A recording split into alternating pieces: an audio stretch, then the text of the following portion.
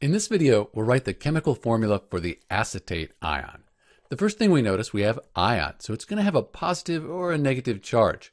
We also notice that it ends in ATE. So when we see a chemical name with ATE, we know it's not going to be on the periodic table. This is a polyatomic ion.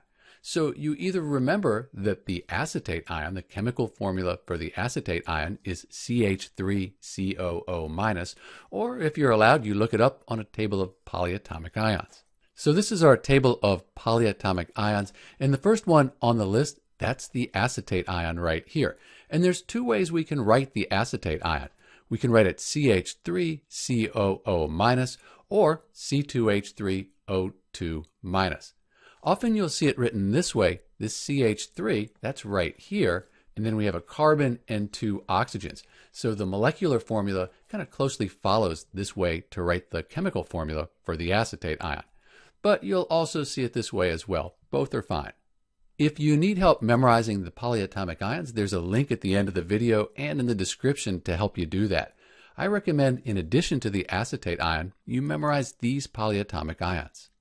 You'll see these quite frequently in chemistry.